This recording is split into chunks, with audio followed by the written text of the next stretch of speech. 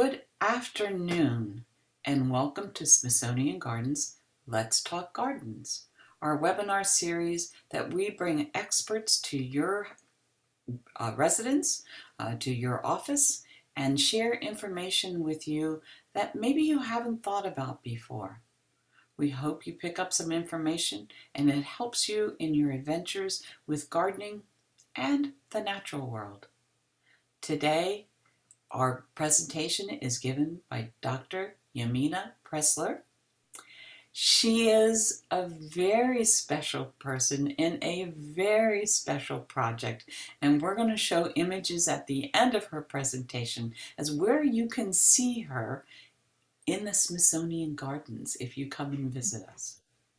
But as always, put your questions in the chat box. We'll be glad to answer them at the end of the presentation. So I'm Cindy Brown, manager of Smithsonian Gardens Education and Collection, and it is a great honor to welcome Dr. Pressler with us today.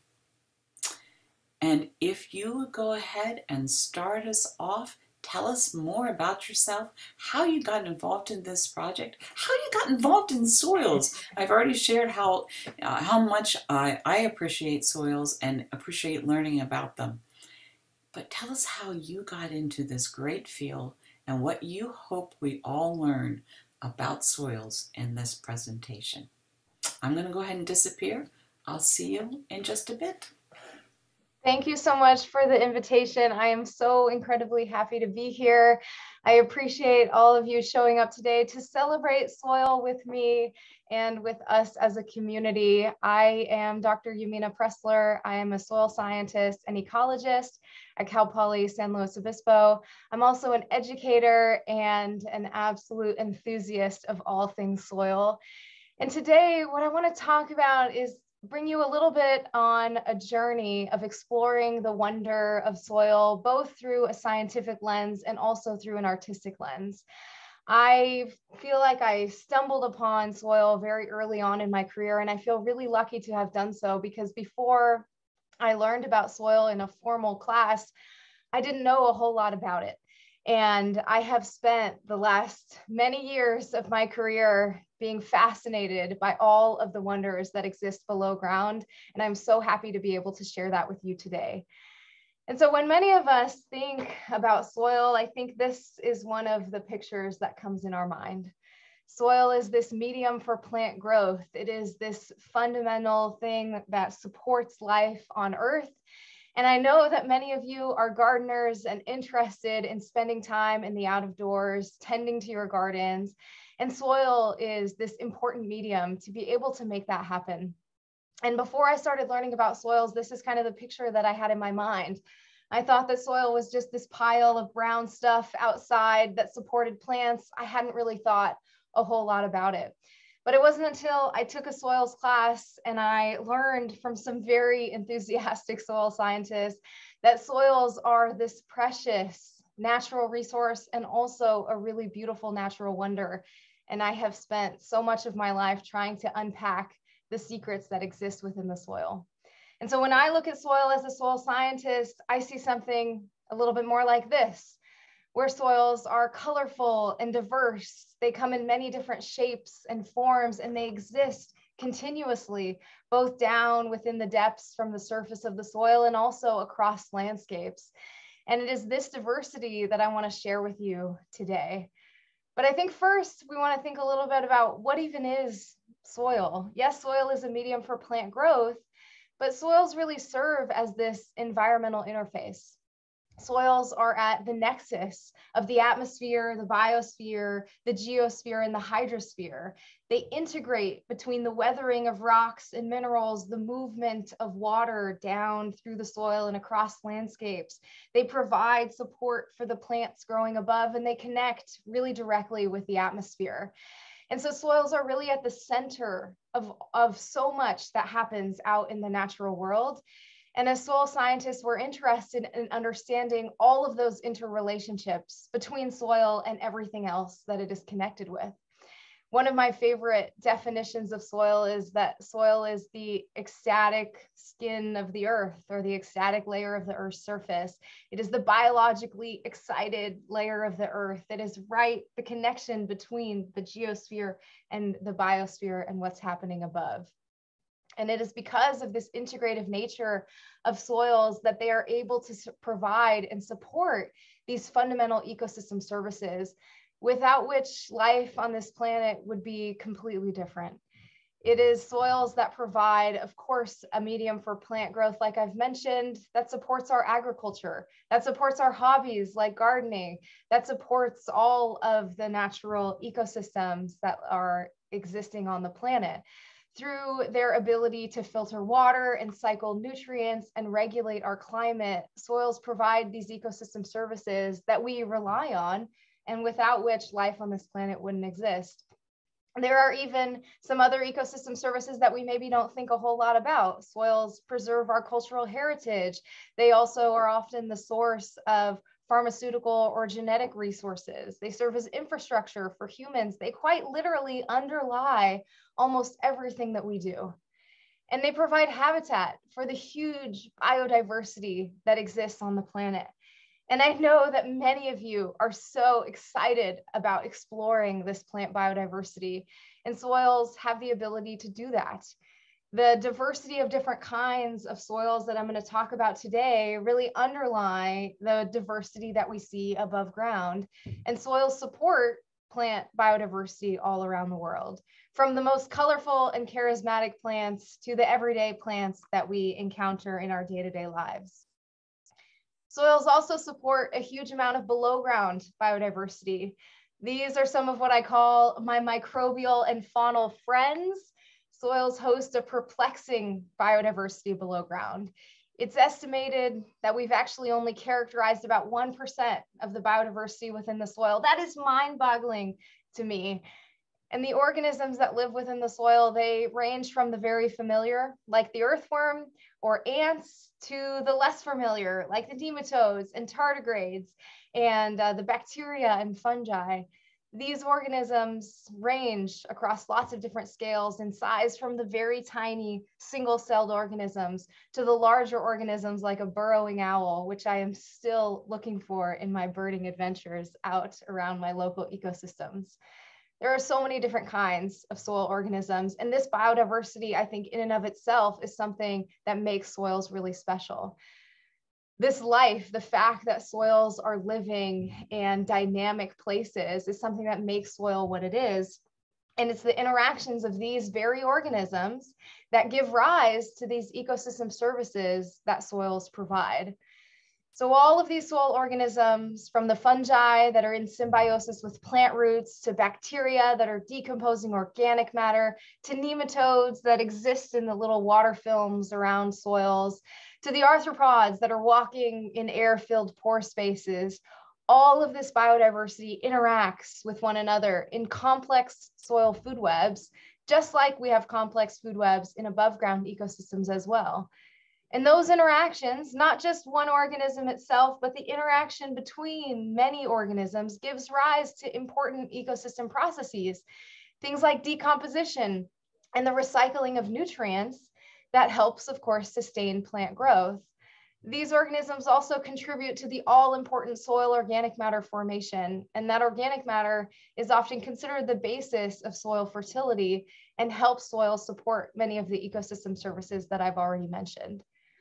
And so soils as an entity are so much more than just a pile of stuff that exists outside. They are living and dynamic systems that change over time. And they're also subject to degradation and many of these environmental challenges that we're facing right now. As we all know, society is facing unprecedented environmental challenges due to land degradation, the loss of ecosystem services, climate change, and so on. And because soils sit at the nexus, at the center of so many of these parts of the Earth system, I see them as being really key to finding solutions to some of these grand environmental challenges. If we want to understand how to feed our global populations in the years and decades to come, we need to know something about managing our soils. If we want to maintain this biodiversity both above and below ground, soils are part of that puzzle. If we want to understand how we can manage and mitigate drought and water storage and water quality, soils are a big piece of that puzzle. And so as you start to think about how we can approach these environmental challenges, soils come up again and again and again, yet we often don't think about and talk about soils as much given their importance in the natural world. Soils are this really important natural resource. They provide these fundamental ecosystem services. But from my view, soils are also a beautiful natural wonder. They are part of nature that is colorful and complex and diverse, and they exist in beautiful forms that I want to explore today. And that biodiversity, all of those different kinds of organisms that live within the soil contribute to soil being a natural wonder. And so I think it's really important for us to think of soils not just as a natural resource of something that provides services to us as humans, but also as this intrinsic part of nature, as a natural wonder that I think is worth celebrating. And at least from my own experience, I came to study soils because I was surprised how colorful and diverse and complex and beautiful they are. It wasn't until later that I learned how fundamentally important the soils are for so many different processes that happen on Earth, and how sensitive they can be to our management and environmental changes, that I really became interested in studying that a lot more. But the thing that hooked me in the beginning was the color. And I'm going to tell you about how I have come back to this interest or even obsession with soil color in the years since through some of my artwork. And so I really do think that in order to conserve soils into the future, the first thing that we need to be able to do is see them in our daily lives. I often talk about how if we want to stop treating soils like dirt, we first need to develop the eyes to be able to see them. Soils are everywhere. They surround us all the time. And because of that, it's so easy for soils to be overlooked. And many of us haven't been shown soils out in our natural spaces. And so what I want to do today is give you some tools to be able to look for soils in your daily lives so that you can start to develop some curiosity about how they formed, how they might function, and how they change in the future. This is a photo of me out on a run, always stopping and looking for a soil, no matter where I am out in the world. Soils are dynamic, complex, and diverse systems. This is something that I have already said, and I want to explain why that is. Why are there so many different kinds of soils? Soils are more than just one homogeneous thing. Soils are living, complex, dynamic ecosystems that, like I mentioned, arrive from interactions of lots of different organisms and rocks and minerals, and all of that diversity within the Earth system creates these different kinds of soils that we see.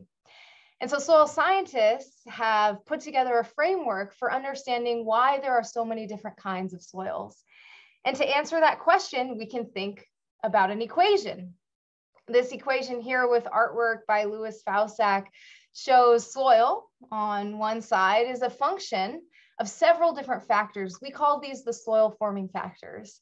And those are the climate that soil is forming in, the kinds of organisms, both plants and organisms living within the soil, the topography, where a soil is on a slope. Is it at the top of the hill, on a back slope, at the bottom of the hill? Is it in a floodplain? Is it close to the coast? Is it inland? All of those things influence how a soil forms. And the next one is the kind of parent material. What is the original rock? What kinds of minerals are within that rock that are weathering to become the material that soils form within? And how long has that soil been there? The age of the soil or the amount of time that soils have formed. And so to answer this question of why are there so many different kinds of soils in the world, and how is it that soils are able to provide all of these ecosystem services, we have to look at these soil forming factors. And all of these factors interact with one another to create an almost endless, seemingly endless diversity of different kinds of soil types. And so if you look in your own life, maybe you have spent some time in the East Coast, maybe you have spent some time elsewhere in the world, you may have noticed that the properties of the soil differ depending on where you are.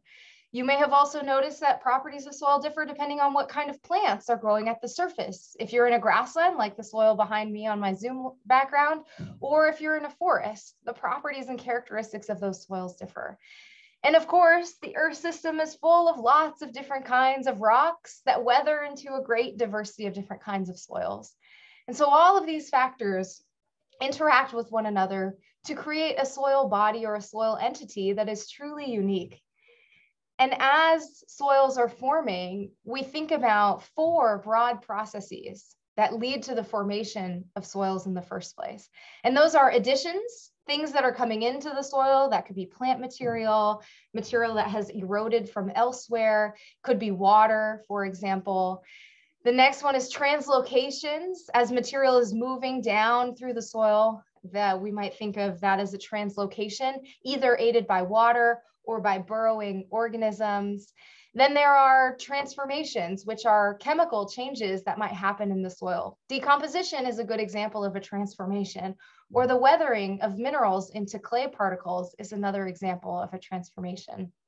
And then, of course, we also have losses. Things are removed from the soil by the aid of water or from erosion, for example. And so all of these soil forming processes, additions, losses, transformations, and translocations are creating these unique soil entities that we see out in the world. And these processes are happening all the time. Soils are dynamic both across space. They vary depending on where you are in a given landscape, but they also change and develop and form over time. And soil scientists are interested in understanding that trajectory, how a soil changes or is transformed over a given period of time, and what the implications are for the functioning of that soil, for the ability of that soil to provide these important ecosystem services. These are 2 completely different soils here. The soil at the top is, I think that's a soil in Virginia. You can see that there is pretty shallow soil that has this bedrock right underneath it. The soil underneath is one that's forming in landscape in Alaska. You can see it's a lot wetter. There's a thick ice layer or permafrost at the bottom of this soil. These are just 2 examples of how soils vary quite a bit across different places and also in different times.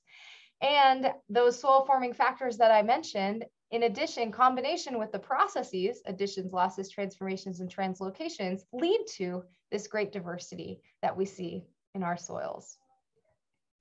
And so soil scientists study this diversity of different soil forms and functions through what we call the soil profile. The soil profile is a straight on view. If you were to cut a hole in the ground, dig a hole in the ground, you would be looking at a soil profile. So it is the straight on view of the layers, or what we call horizons, of a given soil. So this is an image of a soil that is forming in the floodplain of the Mississippi River. You can see that there are distinct different colors and features in these layers, or we call them horizons within the soil. And then the other figure here shows you a schematic of how a given soil profile might fit within a landscape. And so soil scientists will go out and study the soil profile and then make interpretations about that soil profile based on the overall context of the landscape within which it exists. Because even though we're looking at one little sliver of a soil down through the depth from the surface, soils are continuous. They're continuous with depth vertically, they're also continuous laterally, and they exist in a 3-dimensional space as well. And so when we're thinking about an overall soil, it's not just what we can see exposed at the surface, but also how that soil interacts deeper down into the profile and also across a landscape as well. And when we're trying to understand how soils form and function across a larger scale, we want to be able to study multiple different soil profiles out in the field at different points within a landscape to be able to make an interpretation about a big picture. So what I want to do today is show you a couple of the clues, a couple of the features that we're looking for as soil scientists when we go up to a new soil profile. I often tell my students that every time you dig a hole is an opportunity to learn something new. Every single time that I approach a new soil, even if it's one that I've studied before, even if it's a soil friend that I have visited over and over, I always find something new. Because soils are these heterogeneous parts of nature that every time you go back in a different season, a different time of day, the lighting might be different, you might notice something else. There's always something new to discover, even in a soil that you have spent quite a bit of time with. And so from a scientific perspective, soil scientists go out to a soil profile like these here. These are two soil profiles from Arctic Alaska. And we will identify where the horizons are, and then we will make measurements, both in the field and in the laboratory, to characterize the physical, chemical, and biological properties of those soils. And you can see that sometimes figuring out where the horizons are is maybe a little bit simpler, like this shallower soil. You can see, I don't know if you can see those little white dots, those are golf tees that we have pushed into the soil profile to differentiate where these horizons are. And in that soil over there, it's very, horizons that are changing down through the soil profile.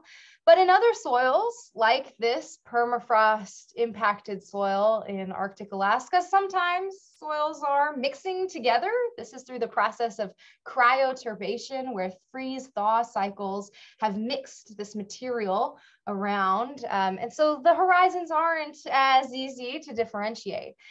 And so soil scientists will use clues, like the color, for example, to figure out how the properties of a given soil change. And from those clues, we can expand our investigation to make interpretations about whether that soil would be productive for agriculture, or how that soil might respond to a given kind of management, or whether that soil is susceptible to change from climate change. We can make so many interpretations once we have looked at the physical, chemical, and biological properties within the soil. And I want to give you a few examples of things that you might be able to notice when you find soils out in your day-to-day life. And so the first one, and probably the most striking of the features of the soil, is the color. It's probably the first thing that I notice when I walk up to a new soil. I notice the color. And often the color can tell us something about the properties of that soil. The colors range from everything from browns. There are many different kinds of browns, and soil scientists love to categorize lots of different kinds of browns, but there are also soils that are yellow and orange and red and gray and all of the colors in between. And that color, the color of the soil, often tells us what kinds of minerals are derived, from which that soil is derived. It can also tell us the condition, the overall condition of the soil. So for example, the soil that is in my hand in this photo here, the reason that it has these different colors is because it's been saturated by water for a long period of time. And under those water saturated conditions, there are oxidation and reduction reactions, chemical reactions that happen that transform iron into two different kinds that create these different colors, like the rusty red color that you see there. And so we can use the color as a clue for the kinds of material that soil comes from, but also the condition or the status of that soil. The other photo here shows this little booklet sitting on the surface of a soil. This is a very sandy soil that has thin bands of clay. These are called lamellae. Side note, it's one of my favorite below ground features out here in the coast. And these lamellae are thin bands of clay, and you can see that they have a distinctly different color. And the color helps us understand that something different is going on in those little bands of clay compared to what's happening in the otherwise sandy soil. And this little booklet sitting on the top here is called the Munsell Color Book. And those are little chips of color that we match the soil that we see out in the field with the appropriate color. And we can make an estimation of what the color is that way. And that makes it easier for us to compare to other soil colors of other soils that we might be studying. And like I mentioned, soils come in a huge variety of different colors. This is one of the things that I became so drawn to when I first learned about soils. Before I took a soils class, I didn't know that soils were so many different colors, yellow and pink. Pink is my favorite color. And when I learned that there were pink soils out there in the world, I just couldn't help myself. And I have been really enamored by the colors of soils ever since. And just knowing something about the color of the soil can really tell you a lot. Here are some examples of common pigmenting agents in soil. You can see that there are lots of different kinds of minerals that give rise to different colors, like quartz and glauconite and gypsum.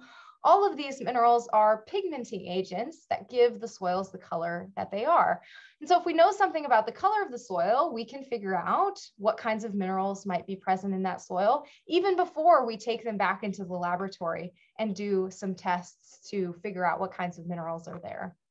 So color is something that not only makes soil beautiful, but it's also a really useful tool, a diagnostic tool to help us make interpretations about how a soil formed and how it might respond to changes in the environment. The next feature of soil is the shape, or what we call the structure of the soil. So if you have been, spent some time digging around in soils out in your garden, you may have noticed that sometimes soils are very crumbly and what we call granular, easy to dig through. They have a porous structure that allows plant roots, like in this photo here, to be able to, exist and move through that surface horizon of the soil. That's an example of soil structure. What is the natural shape? What is the natural aggregation in which soil particles form? Other soils that have higher clay content, for example, might form into different kinds of structure. You can see these blocky shapes of soil structure that's naturally forming in the subsoil of a given soil because it has a lot more clays. And clays are sticky. They stick to one another and they create these different shapes or forms within the soil. And sometimes we're even lucky enough to pull some soil love, like this heart, out of a soil directly. And so knowing something about the shape or structure of the soil can help us understand how soil interacts with the rest of its environment. So for example, as water is moving through the soil environment, it is influenced by the structure, the amount of airspace versus the amount of soil particles that are kind of cemented or glued together. That influences how water moves through the soil environment. So knowing something about the structure can also tell us something about how that soil formed, but also about how it interacts with the rest of the environment. And the next one is the soil texture. So as some of you may know, soils are composed of three main components. There is sand particles that are our largest particles, silt particles, which are somewhere in the middle. They feel very smooth and buttery, and clay particles, which are tiny little sheet-like particles that you can see in these electron microscope images on the bottom here, that all three together create different kinds of soil textures. And soil texture arises from the weathering of different kinds of rocks and minerals. And so the reason that we see soils that are sandy or soils that are clayey or somewhere in the middle is because of the diversity of different kinds of rocks and materials that soils are weathering from. So soil scientists will estimate the soil texture in the field with our hands, but we'll also take samples back into the lab and estimate the soil texture from there. The last thing that you will likely come across when you're looking out at soils in your day-to-day life are the kinds of rocks and what we call rock fragments and how they are organized within the soil profile. This is an example of an alluvial soil, which has been moved from material higher up in a watershed by the aid of water. And because this soil and these rocks have been deposited by water, you can see not only that they're well stratified, there's this clear layer of larger rocks, and then there are some smaller rocks above, and then there's even a little sandy layer right underneath that larger boulder at the top. You can see that there are these clear horizons, or there's a stratification of the different kinds of rocks because they've been moved and deposited sequentially by water. Because these rocks have also been moved by water, they are rounded, and that's one of the features that we can use as evidence to say, okay, this soil probably got here by the aid of water. When rock fragments are a lot more craggy and broken and not well sorted, that might mean that the material was moved by gravity and is just kind of tumbling down the hill, and the soil is forming from there. And so we can use clues about the kinds of rocks, but also the formation or the structure, the morphology of those rocks, what those rocks look like, to infer not just the parent material, the original material from which that soil formed, but also how that material got there in the first place. And so this is a soil from out in Colorado, and I loved it so much that I transferred it into my sketchbook. And I'm going to tell you a little bit more about that artistic practice in just a minute. So to recap, some of the features that you can look for are the color of the soil, the shape and the structure, the different kinds of horizons or layers within the soil, the texture, is it very sticky? Is it sandy and gritty? Is it smooth? And also the kinds of rocks and the nature of the distribution of the rocks within a soil profile. And you can imagine that just across these 4 or 5 morphological features that I've introduced to you, there's a huge variety of different soils that you might be able to find out in the world. And every single soil that you encounter has a unique story to tell. There are no 2 soils that are exactly alike. There are soils that have similar features. There are soils that have formed through similar processes. For example, soils that are in a similar climate, for example, may have similar features, but every single soil has a unique story to tell because of the history of that site, and exactly where it is within a landscape influences how these soil forming factors and the processes of soil formation lead to all of these different types of soils that we see out in the world. And like I've mentioned, soils are all around us. And so at any time that you're outside, whether you're in an urban setting, whether you're out in an open space, you can find soils all around you. And I want to give you 5 places to go look for soils in your day-to-day life. I am the kind of person that is always looking for soils. I tell people that I see soils, or excuse me, I see the world through a soils lens. It's like I'm wearing soil glasses all the time. I can't help myself but look for them all around when I'm driving, when I'm walking on my bike, no matter where I am on the bus, I'm always looking out the window, looking for soils. And I want to tell you where I look to find soils exposed naturally. Because one of the things that's challenging about soils, and I think one of the reason that many of us haven't seen or noticed soils as much, is because they're below us. You know, often we need to dig a hole, or we need to find places where they're naturally exposed before we can actually see some of these features. They're hidden from view by the plants and the ecosystems and landscapes that exist above them. And so the first place to look for soils is always look where water flows. If you live along the coast, often when I'm out at the beach, I look out at the ocean and I say, this is wonderful. And then I turn around and I look at the soils behind me. Because anytime that water has flowed through a landscape, it often cuts through the soil and leaves exposures that we can view and observe and explore. This is an example of a soil off the coast of California here where I live, and this is along the coast. And so this soil is exposed from the combined process of wave action coming in and eroding away some of that material, and also rainwater and water coming down through runoff and through kind of a drainage area. And that's why you see some of this soil exposed. If you're ever walking past a river or a stream, that's a great place to look for soils. If you're out on a lake or you're out fishing, anytime where there's a water body, anytime where you notice water movement is a good place to look for naturally exposed soils. And you can see that this is, you know, a soil profile. We've got this darker surface horizon that's darker because of the enrichment with organic matter, and then we have some lighter horizons underneath. And we didn't have to dig a hole to be able to see this. We were just able to find it naturally exposed in the environment. Another place, particularly if you live in an urban or suburban area, are construction sites.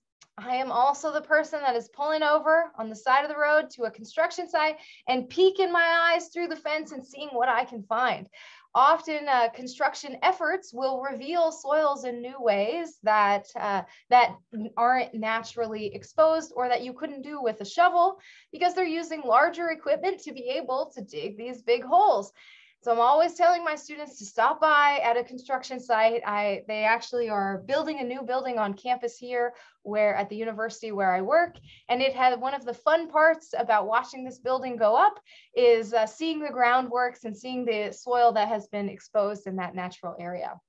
And sometimes, especially in urban environments, the differentiation between features within a soil is really complex, because material in urban soils has often been moved from elsewhere and filled into a given place to support our construction efforts. And so construction zones are often great places to see soil exposures, but you have to look the first time, because they often get filled in again as the construction continues. Another great place to look for soils is along trails and roads, anytime that a road or a trail has cut through soil material. This is an example of a trail along one of our boardwalk open spaces here in the county.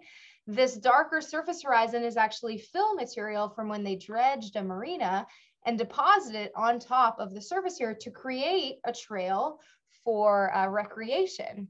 And so anytime you're out on a trail or walking on the sidewalk, you may notice that soils are exposed because of our trail and road building efforts have physically cut through the soil landscape. Other times, soil just naturally erodes away along hillsides. So you may find that there are some natural slumps or drainage ways where soils might be exposed just from the process of gravity and erosion, particularly on steeper slopes. This is a soil in Colorado that was just naturally exposed along a hillside. I was going on a hike out there and I noticed it, always stopped to take a picture, and was able to kind of explore it that way. So once you have the eyes to be able to see soils, it's like you can't unsee them, right? And I'm always looking for new places. The last one, the fifth place that I suggest to look for soils is anytime someone digs a hole. So whether you're doing a project in your backyard, maybe you're establishing a new garden bed, or maybe you're doing some kind of project in the yard, if you're digging a hole, this is an opportunity for you to learn something new about the soil and make observations and explore and interact with that soil. They're also, I am the kind of person that when people are doing things in their yard and they know they're going to end up having to dig a hole, I get the call. I say, do you want to come by? I'm digging a hole out at this site. And so anytime that someone digs a hole is an opportunity to learn about soils. And that's true for humans. That's also true for organisms. You know, there are larger organisms that dig down through the soil, whether that be badgers, for example, or other ground dwelling organisms that might dig a larger hole, and you can see some natural exposures there as well. So I want to spend the last couple of minutes here sharing a little bit about how I've gone from understanding soils from a scientific perspective to integrating art as part of my practice. And so for me, I have found that creating art, whether that be drawing or painting, is really a practice in observation. And so much of what we do as soil scientists is try to understand the soil properties by observing how they change and how they exist out in the world. We look at their color, texture, structure, all of those things, where soils are in the landscape. That requires a keen observation of the natural world. And creating art has allowed me to be able to continue to do that in a different way. So this is an example of a coastal dune landscape here in San Luis Obispo County. And I spent some time with my crayons, which are actually one of my favorite artistic medium, drawing the landscape. And in the process of doing this, I have to actually notice different things about where the soil is undulating, how it's changing, where the plants accumulate, where are they, how does that interact with water or different features within the soil. And by creating art has helped me be able to observe soils and landscapes in a different way. And I've realized that art, just like science, is a process, not necessarily just an outcome. The process of science is a way of coming to know the world. And in my case, I use science as a process to come to understand the natural world and the soils that exist within the natural world. And art is very much the same thing, where it's about creating the art. You know, much of the art that I share about soils, I share with other people, and it's something that they can engage with. And I think that is great. If I have a painting and I'm able to show it to someone and that sets off some inspiration, I think that's wonderful. But I think even more important, it is to encourage other people to engage in the practice of science and also the practice of art, because coming to know soils from an artistic perspective has really changed my relationship, or not necessarily changed, but expanded my relationship with soils beyond just my scientific perspective. And so what I've been doing in the last couple of years is collecting soil memories. And one way that I do that is by taking a glue stick and a little notebook and going out to these soils that I find in landscapes all across wherever I am. And I'll make a little swatch. I'll put a swipe of glue stick and sprinkle some soil across. I'll notice where the horizons are, and I'll be able to capture a soil memory from what I call my soil friends. When I use the phrase soil friends, I mean soils that I'm going back to and visiting over and over again. The soil that I have here in my Zoom background is one of my soil friends on campus, and it's one that I come back to very often. I will make a note here that while this is a very approachable technique, all you need is a glue stick and a piece of paper. It's important to always explore and collect soils responsibly. So make sure that you know where you are and that you are permitted to be able to collect soil from a given place, and also consider how those collections might impact the overall ecosystem and the land use at that site. And so for me, the diversity of different soil forms and functions that I've talked about today really inspires my artwork. And often I have been painting soil with soil, where I've actually used watercolor paints that are derived from soils themselves to create soil art that represents a given soil out in the world. And so this is an example of what we call the Oreo soil. This is a grassland soil that we have here on Cal Poly's campus, affectionately named the Oreo soil. Maybe you can tell why. And a painting that I made very early on in my practice of, exploring soils through an artistic approach.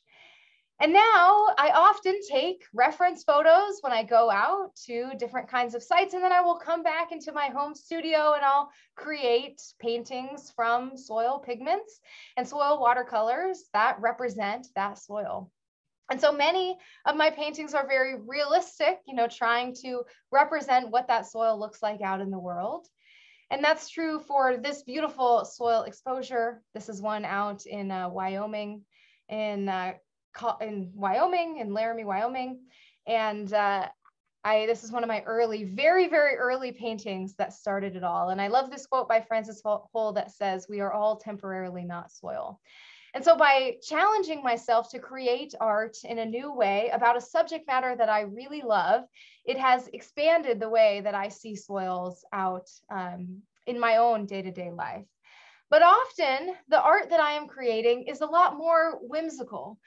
And many of the soil paintings that I have created over the past several years don't actually represent a real soil that exists out in the world, and rather try to evoke some kind of feeling about soils and express this diversity and wonder and color and share my own curiosity about the soils themselves. And so these are a few examples of the more whimsical end of some of my soil artwork that really is about engaging this feeling of soils as being this natural wonder out in the world.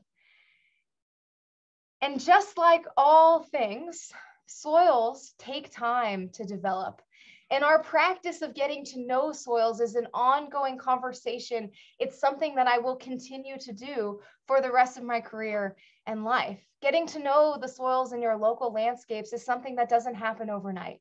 It takes time to develop in the same way that a given soil profile takes time to develop and weather and change. This is one of a digital design that I've created, and I just love it. Good things take time to develop. And I hope that today this has inspired you to take another look at soils when you are out in your day-to-day life, and think about how that huge diversity of soils out in the world gives rise to the diversity within the natural world. And so I think very often we ask ourselves, what can soils do for us? But I want to challenge you and encourage you to also think, what can soils teach us? What can soils teach us about the natural world and our place within it? How can soils help us understand nature? How can we go beyond just thinking about what soils can do for us, but really thinking about how soils can be this wonderful part of the natural world? And so with that, I thank you for spending a little bit of time celebrating soil with me. I really appreciate the invitation from the Smithsonian Gardens to be here. I also want to give a huge shout out and thank you to the If Then initiative that has given so many opportunities for me and others to share my passion about my discipline, and really contributed to a culture shift in understanding how everyone, especially women and young girls, can be involved in science and art and technology. If you want to keep up with me, you can follow me on Instagram at Wonder of Soil. I also recently started streaming on Twitch, where I will paint and draw in my home studio. I also do nature streams where I go out to a beautiful landscape and I will draw or paint out in the field. And so if you're interested, you can look me up on there. You can also find my website, yaminapressler.com, or visit fortheloveofsoil.org, our soil science education, communication, and art organization that celebrates all things soils. You can find us on Instagram and also on the web. I appreciate you all being here, and I welcome questions. Thank you, Dr. Pressler. That is so fascinating. I love the last picture. This is absolutely beautiful, and I can see why you're attracted to soils because of the color. A great appreciation of the artistic side of something we see very often. I have fond memories of driving along the road and seeing the road cuts, and I'm always afraid that I'm going to have an accident because I get so distracted. I should stop. Good. I'm not the only one. So a warning, please stop before you look at the soils. Yes. But before we answer some of the questions that have come into the chat box, I wanted to share a little bit of information about why we have you here today on our Let's Talk Gardens webinar, because this is, you alluded to it with the If Then logo that's here on the slide, but this is an amazing opportunity that the Smithsonian has created for our visitors. And if you stop sharing, I was going to share the screen, if I can, of some slides that were given to me by James Gagliardi, one of our horticulturists that's in the hop garden right now. And this is a special project that is appearing in the hop garden for the next couple days. There will be education material and education programs in the Arts and Industry building this weekend, both Saturday and Sunday. Both Smithsonian Gardens will have representatives there talking about the different topics that goes along. And I also want everybody to know that the next 3 days are the only time that you're going to be able to see these sculptures in the hopped garden, because then they are split up and they're going to be moved around to all the museums at the Smithsonian, or many of the museums at the Smithsonian. So this one little clip that James shared with us, I think you may recognize the sculpture that's above the dolly. So let me be quiet and I'll share this with you. Maybe. Here it goes. So, if you recognize the person in this orange sculpture, Dr. Pressler, thank you for being part of this project, and thank you for inspiring so many people, young women, whoever, to be able to explore the science and the art side of soils. Do you want to tell us a little bit about how, I'll stop sharing this, and like I said, this will be in the Enid A. Haupt Garden. This is part of the if then she can exhibit that's going on for the next month, the whole month of March. March is a celebration of women in all fields, but of course we're highlighting science and art in this one. So if you would tell us a little bit more about how you got involved in this and what has meant to you in your life. Are you muted? Yes, you are. It's probably because whenever I switch off, okay, there. See if you can unmute now. Sorry, there. I muted myself. I didn't realize I would It's okay. be stuck there. Yes, thanks so much for sharing about the exhibit. It is so surreal to see myself in statue form, wielding my shovel. I just absolutely love it. Being part of this initiative and the exhibit is so incredibly meaningful for me because, you know, before I started studying soils, I had no idea what a soil scientist was. And I remember when I told my dad that I wanted to become a soil scientist, he said, "That's a job? That's a thing that you can do?" And, you know, for me, it's a real opportunity to celebrate our discipline and how fun it is to be able to think about soils from both the scientific and artistic perspective. I have especially appreciated how supportive the If Then initiative and group has been of my efforts to integrate science and art together. And the opportunities to be able to share that with so many people, share my passion, and particularly think about how we can inspire the next generation of soil scientists, the next generation of artists, the next generation of naturalists, people that are excited about nature and protecting and conserving it is something that is so core to my mission. And this has been a really exciting time to be able to do that. I agree. So again, it is a special exhibit in the Enid A. Haupt Garden, which is part of Smithsonian Gardens, of course, for the next 3 days. Please go down tomorrow or Saturday and Sunday and enjoy these. I think there's 112 or 120 sculptures, and James, I apologize, my numbers I can't remember, but they'll be placed around the garden, and they're all orange because that's what the creator of this exhibit, his favorite color is. So, and they're all 3D, digitally created sculptures. So what a great way to excite people about learning more about science and art. Science in art, in your case, others are just scientists, so you can read about them. You can also visit the exhibit on the main Smithsonian webpage, not Smithsonian Gardens, but the main Smithsonian webpage. What we're featuring on our webpage is the orchid exhibit, which is still going on at the Kogod Courtyard downtown. In the courtyard is between the Smithsonian American Art Museum and the National Portrait Gallery. A beautiful space made even more beautiful right now and more fragrant with all the artistic displays of orchids. And you'll also be able to find out more about women in orchidology during that. Again, the science and art of orchids between art illustrations, botanical illustrations, and scientists that are working in the field of orchidology. So now, those are not commercials, but we get so excited about what we're doing.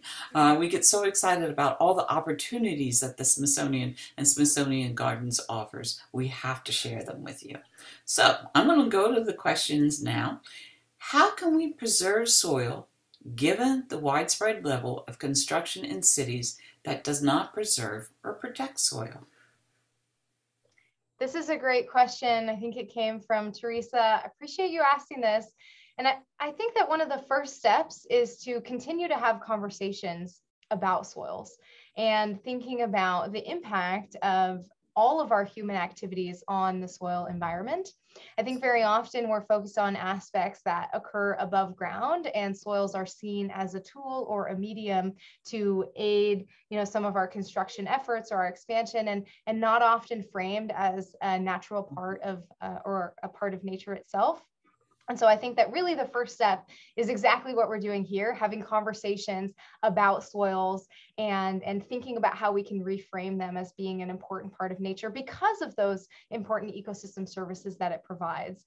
But there are lots of things that you can do. And particularly, I know in this audience, there are a lot of gardeners out there. I think celebrating the soil in your own backyard is something that is really, really important. And getting to know the soils in your local parks or open spaces or wherever you might be, and talking to other people about that is really the first step. Being engaged, especially in local local activism or local politics around what kinds of construction is happening and where and why, and how to preserve our open spaces, I think is probably the best way to do that. Being engaged in a local community and bringing soils as part of that conversation, I think is a really important first step. And as more of us start to have the eyes and also the language to be able to talk about and see soils, I'm hopeful that our perspectives will start to shift and we'll be able to preserve and protect soils on a broader scale. That sounds exactly what we talk about with plants. There's plant blindness, there's soil blindness. It's about time that people start to make more observations and look at the natural world around them and how we're impacting them in our urban areas and suburban areas. Of course, our rural areas as well, for farming and what the agricultural world is doing to soil. So many different ways to be able to look at a subject. In fact, as an educator, I love this question. Do you see a growing interest in incorporating mixed methods and creative practice within the soil science community? Should more soil science programs, for example, incorporate more mixed methods from the humanities and social sciences? I also, as an educator, love this question. And, I think I can speak from my own personal experience that expanding into this artistic space, and I also do a lot of writing, has helped me think about soils in a different way. And I talk about art and writing as processes. We often think about writing in particular as a communication tool. But for students, it's really a process of learning, of coming to understand, not just for students, really for anyone.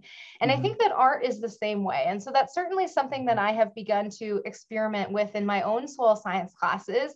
And I have been met with much enthusiasm from the greater soil science community. There are many examples of soil scientists that are working at this art and soil interface. And I think that is certainly something that has been celebrated within our own discipline. However, one of the challenges with teaching soils is that, like I said, soils are this integrative part of the natural world. And so to understand soils, not only do you need to understand something about geology, but you need to know something about chemistry, biology, physics, politics, economics, all the things, if we're thinking about managing soils. And that's a big task, right? And so I think that art and writing and some of these creative aspects have a really important role for helping bring students that maybe are not, or might be intimidated by the more scientific or technical aspects of the discipline, to show them that there's so many different ways that you can participate in thinking about soils, and really use art and communications and the humanities as a mechanism to help us explore soils in new ways. So I would say yes, and that's certainly something we're actively thinking about how we can do more of, but it comes certainly with a challenge of this integrative nature of soils, and how do we, what I will spend my entire life studying soils, and there is still so much more to know, right? And so how do we make it approachable and give students and people the tools to be able to have conversations about soils, but also allow them to kind of see the big picture? And I think that art has a big role there. Bravo. I agree with you. Bravo. Okay, now a more technical question. Will you speak a little on soil pH and the effect microbes and larger critters in the soil have on it? So you mentioned that. Maybe a resource that we can follow, because we only have 2 minutes left. Sure, that's a great question. So I can put a resource in the chat here in general. Terrific. For the love of soil.org/educate.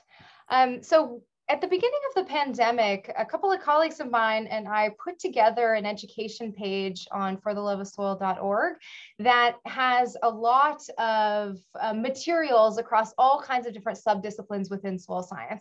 This was meant for educators to help us as we were transitioning into teaching in an online format, but I also think it's a great resource. There are a lot of different videos and photos and slides and all kinds of things that you can explore. But to get at your question of soil pH, it's an interesting one because soils, as they develop and become more and more weathered, they tend to get more acidic over time. And many of the reactions that lead to this acidification of the soil environment are biologically mediated. And so microorganisms like nitrifiers, for example, that lead to the process of nitrification, that's an acidifying process. And there's also reactions with CO2 that's occurring in the soil that lead to the acidification of the soil environment. And that CO2 originates from the microorganisms themselves. And so there is a big microbial role in changing the pH of the soil environment, particularly when you think about soils weathering and changing over long periods of time. Yes. And I wish I could talk more with you about interpreting some pH in your own garden. I hope we can do that at some point. I think we should. I think we have so many speakers that one session is just not enough to be able to get into it. So you would definitely be asked back. Thank you so much. One quick question, and I know lots of people in the audience, I always wondered this too, especially when I was a kid. What makes the little holes in the soil, like behind you in your friend's soil right here? Oh yeah, there are lots of organisms that live within the soil. That these burrows, it might be from a larger organism like a badger, but I think it's probably from a ground squirrel given the site. Here in California in our grasslands, we have a whole bunch of ground squirrels. We also have burrowing owls. You know, if you're looking along a stream cut, you might see some little burrows. Those could come from birds that are, you know, nesting, like a kingfisher, for example, that might, or a swallow that might nest in the banks of streams. So there are birds, there are other organisms that create these burrows. And sometimes what's cool is there's a process that happens where those animal burrows sometimes will become filled with soil material from the surface. And so sometimes you can actually find a soil profile that doesn't have an active burrow in it, but you can see the evidence that there was a burrow previously and that material had come in from the surface. So it's a way that soil material from the surface gets mixed in to the rest of the soil environment through the action of the organisms that live within the soil. So I'm not even sure exactly where that one come from. It could have been also a larger rock was there and fell out and made that hole. But I know we have a lot of ground squirrels in this area, so it's probably a little bit of both. Your last answer is one my son, the geologist, always tells me, Mom, a rock just fell out of there and get over it. But I want to say thank you so much. This has been delightful, and we really appreciate your observational skills and your interpretation of what's going on around us and underneath our feet. Thank you so much for celebrating soil with us today. I really appreciate it and hope to be back. All right. Thank you, Dr. Pressler. And we'll salute you every time we walk through the hopped garden. Yes. All right, good. Thank you so much. Thank you. Bye-bye, everyone.